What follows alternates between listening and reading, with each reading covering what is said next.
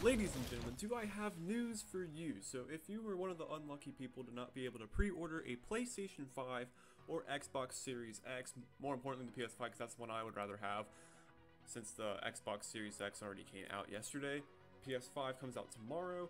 Well, I have news for you. Basically, Walmart will have all 4 versions of the console and it's going to be online, and you're going to be able to order it on release date according to this article. I'll put the article in the link in the description below, but basically this is really big news because pre-orders have not been able to happen since September 15th when you were first able to pre-order the PlayStation 5, and then ever since they haven't even restocked the pre-orders at all, but now we're finally able to see some stuff on release date. It says the PS5 and PS5 Digital Edition will go on sale at the 4 points throughout the day on November 12th, with new stock going on at 12 p.m., 3 p.m., 6 p.m., and 9 p.m. So just be ready on the Walmart website to go ahead and place your order for this. Walmart is doing something different than Target is because they'll both be available on release date, Walmart and Target. Walmart is doing that, basically they'll ship it to you and they will want to stay online. There's somewhere in this article where it says that.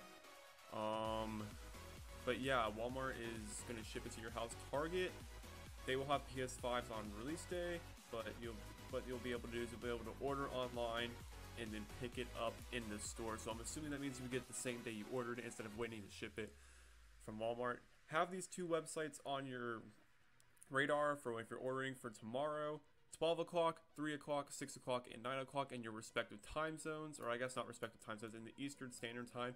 If you want to know what time that is for your time, if you don't live in the Eastern Standard Time zone, then just go to the internet and it will just type in what your time is, and then it'll tell you what it is in Eastern Standard if you want to go ahead and change that. But yeah, this is big news because it's the first time we have people that haven't ordered the PS5 in September because the pre-orders went out like crazy.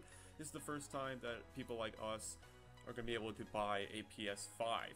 So if you guys found this informative, please hit the like button. And another thing I'll tell you, do not buy $800 pre-orders on eBay. There's your scalpers that are looking just to make a profit.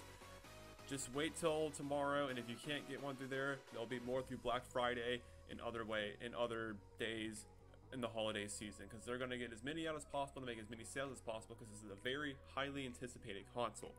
So just be on the radar for that. Do not go to eBay. Once again, 12 p.m., 3 p.m., 6 p.m., and 9 p.m. on November 12th if you're in the US. If you're in the UK or you're in Europe, it'll be November 17th, because regardless of where you are, each store is going to have more in stock on release day, and in Europe that is November 17th. So once again, if you found this informative, hit the like button and subscribe for more videos, and I'll see you guys in the next one. Peace out.